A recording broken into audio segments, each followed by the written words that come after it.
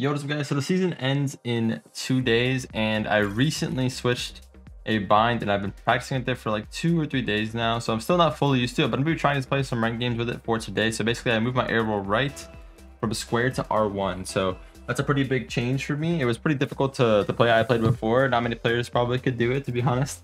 I would reach for my square button very awkwardly. So yeah, that's a pretty big change that I made recently, and hopefully it's one that'll pay off long term.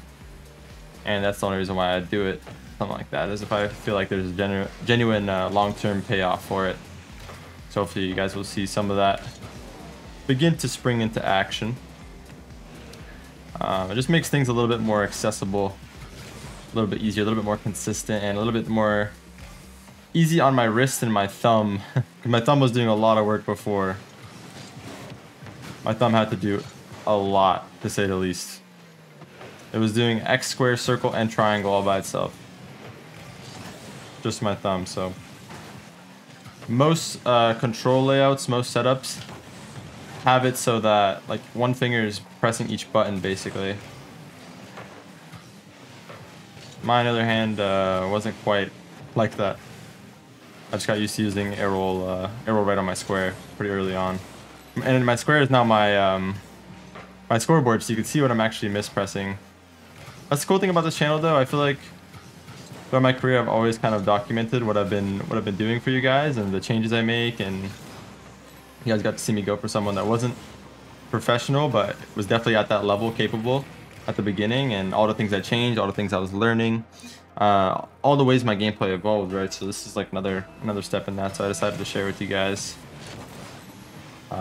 even though it's going to be a difficult one for sure to get used to. I just see like an insane amount of reason to do it. So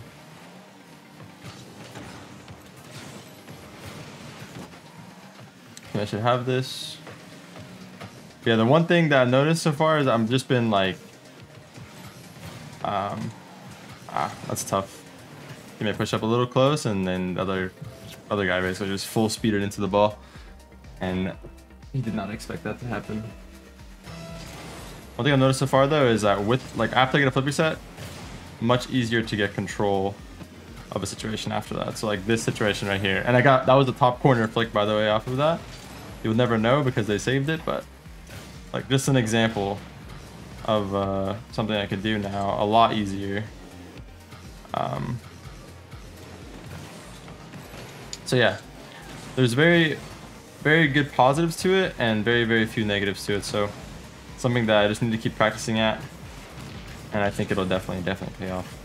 Anyway, we'll try to focus on the gameplay now.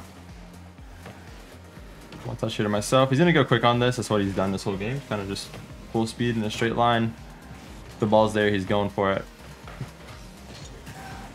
Makes you have to not too much thinking. Have an idea of what he's doing most of the time.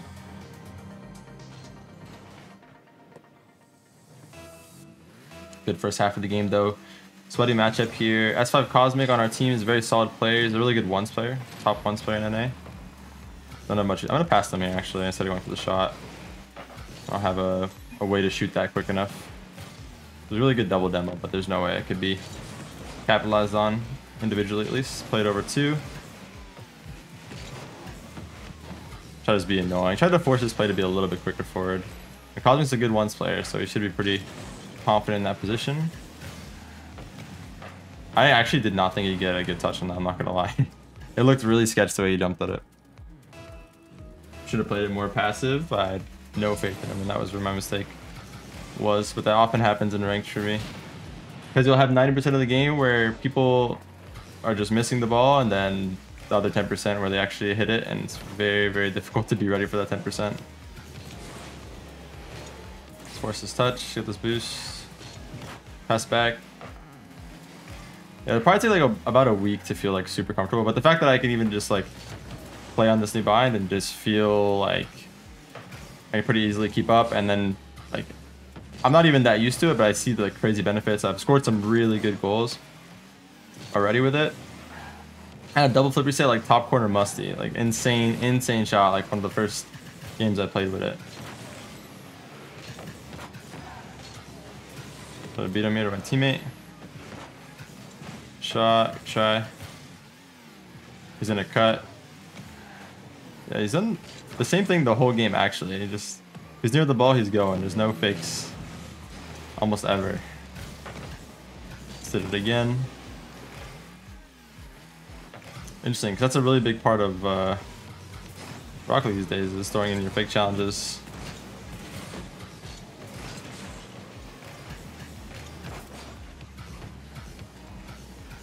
He's gonna insta go, yeah.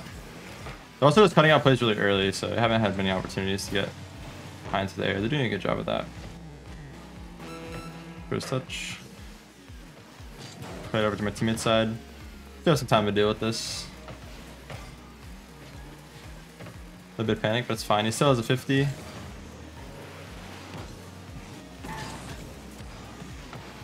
Alright. He didn't expect the shot to be like low like that. Honestly didn't want it to be that low anyway, so it works out. I mean, a lot of randomness happens in high level ranks, man. It's very hard to expect half the stuff that happens, to be honest. I'll try to go for a shot here.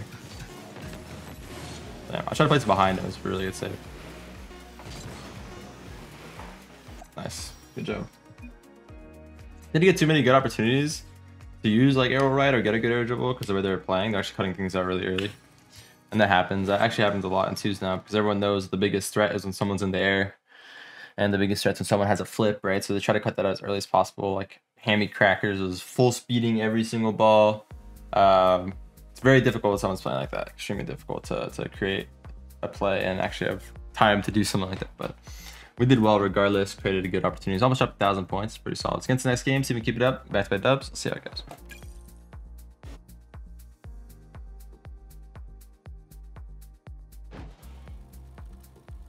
All right, for some reason the queue took forever. It literally took like 10 minutes and we got the exact same match. Don't really get that, but all good. We go quick here. If he beats me, it's fine to get the bump. This should be really good for him. Yes. The whole goal there, to get him off the solo play. If you can get the ball, it's good. If you can get the bump, it's honestly even better because your teammate usually gets the ball for free.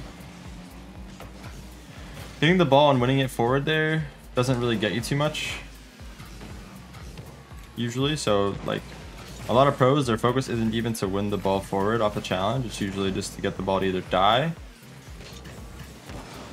and go completely stationary, or to get the ball to go backward toward your team. Because usually there's a teammate behind you and not just straight across or not in front of you. You usually have a third man. When you're challenging, it's usually because you're the first person. There's someone behind you, right? Right back wall. Ah, it's awkward. Some of my teammate would go for me. It's okay. He knew. Yeah, he knew. It's fine. Whoever's back wall should always stay. Whoever's on the ground should go. Because if he goes there, he's forced to get it around the ground guy. The ground guy never goes, and both players are useless, basically. But if the ground guy goes, he's forced to get it over the ground guy, which gives the back wall guy just a free touch, usually. Or he has to beat him left or right. And if he beats him left or right, there's no longer a threat.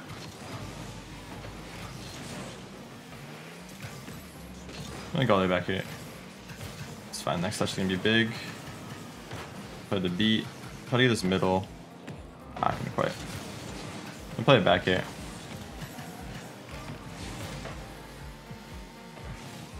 Dodge the bump well. Again, he doesn't actually have an angle here. It's a pretty much peak to get an angle on that. Kind of just AFK, to be honest. Go up the wall here if I can. Try to get a dunk, maybe. Fine. Honestly, the bounce was really bad for me on the start, but didn't end up being too bad. The ball like randomly comes out like that, it's a little bit unfortunate, but it's fine. Good save from him. Try to just bump him off this. Make some spin out. Just down. We have some good pressure here to fake here. Teammate's gonna be first. Take a quick shot. Both panic should be real. Nice. It's a really good shot there. A lot of power. Very deadly, very deadly. Take this boost.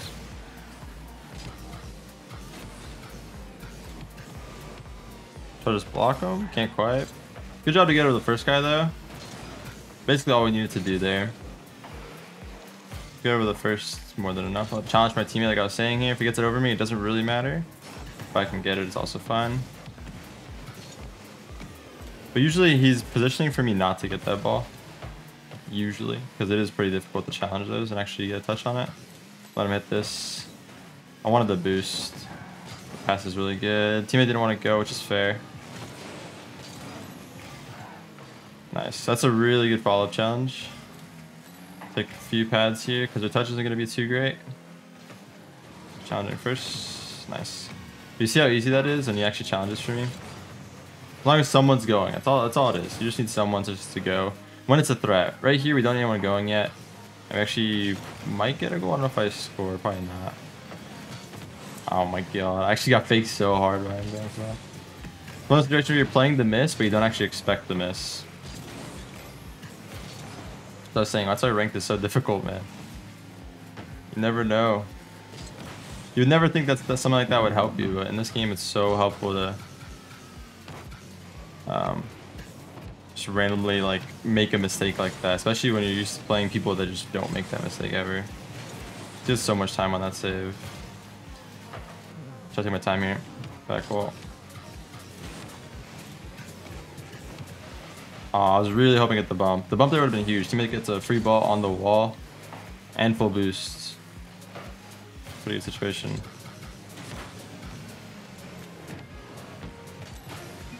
Try to challenge for him. It's fine. Bumped him off of it. Should have this. How many boosts? Might be okay. That's actually a really good bump from him. Like, get this boost, it's huge. Kind of kills their offense. Get a touch out. Teammate touch right, maybe if you can. Got some backflip touch. Actually would have been pretty good, but it was difficult. It's fine. Bumped him off again. So as long as I get the ball or a bump, it's fine. Always what you should be going for. Nice for my teammate. Should be a goal. Nice.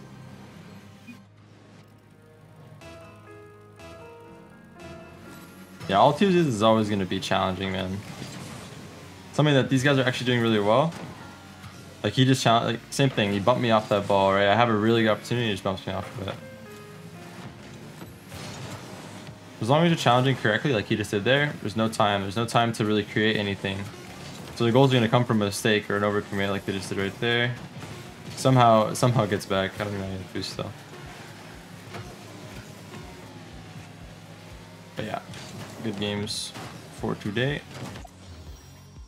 Very nice. But yeah, I'm just gonna get more and more comfortable with this. Whenever like I said, it's like 2 days on a new bind after using the same stuff for like thousands of hours. But in free play, it's much easier to, like, you know, obviously use a new bind like this because you're not gonna have any pressure, no one challenging you, complete freedom, and you can go for the most insane stuff over and over again. But in reality, it's not gonna happen in twos. You can't do that over and over again. You're gonna get maybe 1 or 2 attempts a game to go for something that actually utilizes it properly. But either way, like the fact that I still am getting used to it and I see great results. I've beaten tons of pros in the last like 2 days just using it, so it's really good. It's really good. I'm very confident going forward that this is the right thing to do for sure. So hopefully you guys will start to see some nice clips and stuff like that in RLCS, etc. with some of the new stuff I can actually do with this. So basically, I could technically do everything the same before, but it was just a little more difficult. So for example, if I'd get a flip, the way my vines were before, I have to be holding X while using air roll left. So if I have a flip reset, I have to use free roll after a flip reset.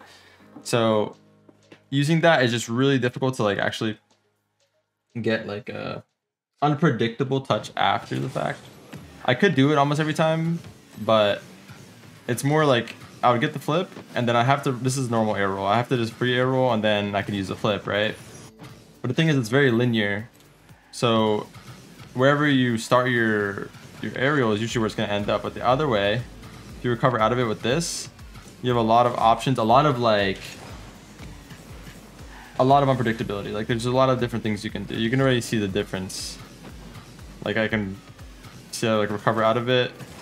See all the little things you can do. It looks a lot different, right? It ends up, I can shoot right, I can shoot left, I can go for a musty lane, I can do a bunch of different things, and I'm still not comfortable. This is me not comfortable at all. on this. Like I'm not even 5% comfortable on this, and I can do all this stuff, right? But the thing is, in a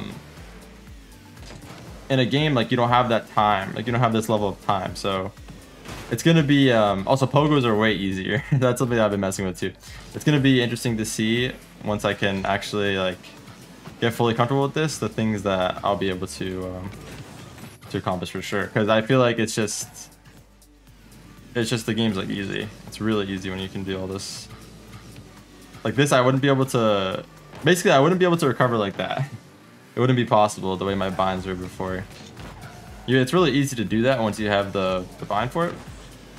Just this is the idea that it wasn't really possible because of how it was set up. Once I had a flip, it would accidentally miss a little bit of that, so I had to, every time it would be a flip into default air roll, which you can still get a good shot out of it. Like I've scored a lot of flip resets doing that, but it's a lot easier to control and a lot more threatening for sure, like this.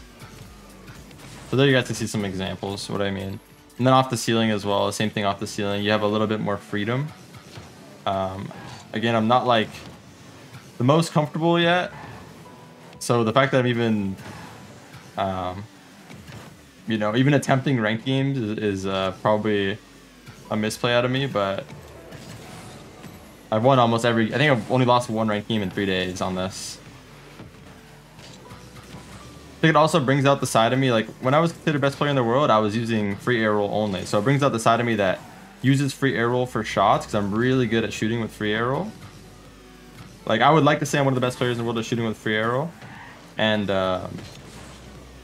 it brings that side of me out. And on top of that, I get to have like better control when I'm going for stuff with flip resets, stuff like that. It's just gonna make me more complete in general. I think like this is something that just feels just 1,000 times easier than before. Like it's ridiculous. This is just days of trying this, only days after years of a different bind. So breaking the muscle memory is going to take a long time, but I think it's something that is just infinitely worth it. I think it's something that there's no limit to what you can do after you have that fixed. So something I should have done a while ago, but I've always just been a little bit scared. We have a little bit of a break from RLCS right now. The good thing is I know the air roll really well, which is going to be like figuring out my hand placement is the hardest thing, because my hand placement is a lot different now. So yeah, it's just a matter of getting more comfortable. But I'm very confident that it's definitely the right thing to do for sure. So yeah, give me a little bit of time, and I'm very excited to see what I can cook up for you guys with this. So even in that game, like I think the first game of this video, I had one opportunity off the wall, I got a flip, and I got a really good opportunity to like just crazy flicks, man. Really good opportunity to get like a musty out of it, and stuff like that is really easy with this now. Just being weird, just like weird setups, unpredictable setups, right? I can go to the ceiling, fake this, land, use my air roll, get a little flip. A lot of action, a lot of different things you can do with it. I don't know. It's gonna be very fun for sure. But yeah, thank you guys for watching. Appreciate y'all. Thank you for always supporting the channel, and yeah, being along in this journey with me. And I hope that you guys actually like this kind of update video, because me showing you like the kind of thing I'm trying to implement, the early stages of it. So obviously it's like needs work, but once it's refined, very excited for the end result for sure. Yeah, it's gonna be all for this one, guys. I hope you enjoyed. Have yourself a wonderful day or night, whatever time it is you're watching this. Like, comment, subscribe, and I'll see you guys all in the next one. I love y'all.